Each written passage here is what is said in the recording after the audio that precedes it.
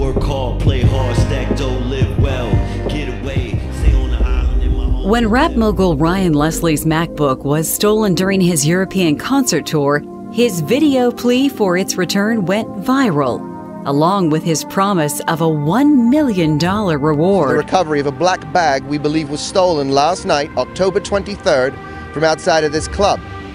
If anybody has seen anything or heard anything, please contact us at Ryan Leslie, laptopreturn@gmail.com.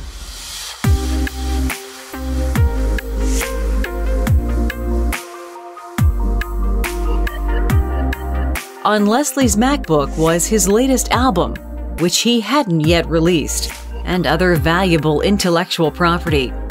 He was desperate to get it back. Soon after the award was announced, German auto shop owner Armin Augustin contacted Leslie, saying that he'd found the laptop. But when Augustin asked for his reward money, Leslie refused to pay. So, yeah, we did find it, but the intellectual property that I put the reward up for was not actually contained on the property that was returned, and so I had to re-record my album from scratch. So did you have to pay the money still? I don't believe that it would be fair for me to do so, especially being that really the reward was for the intellectual property that was contained on there. I mean, I could always go buy a laptop for $2,000. That's true. Augustine sued Leslie for the reward money, and after a lengthy legal battle, the jury ruled in his favor.